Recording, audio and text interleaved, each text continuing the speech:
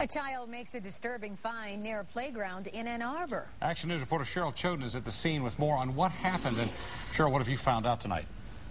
Stephen, there is great concern for children who play here at Windermere Park in Ann Arbor, and there's a good reason for it. 2 bottle bombs were found right at the base of the slide here, right at the park, by a young child. We have some video of some bottle bombs, very similar ones. Most are in plastic bottles, and they're made with household cleaning products that react together and then explode. But the ones that were found here were in glass bottles, and police say that is so very dangerous because if that were to explode, the glass, it would just be so dangerous because it would explode.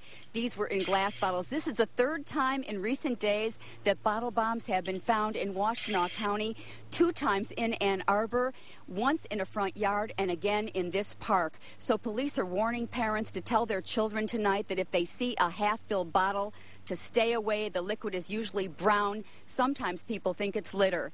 Police say this is usually a prank done by young children, but it is a felony, and it is very dangerous, so warn your kids to stay away from any half-filled bottles.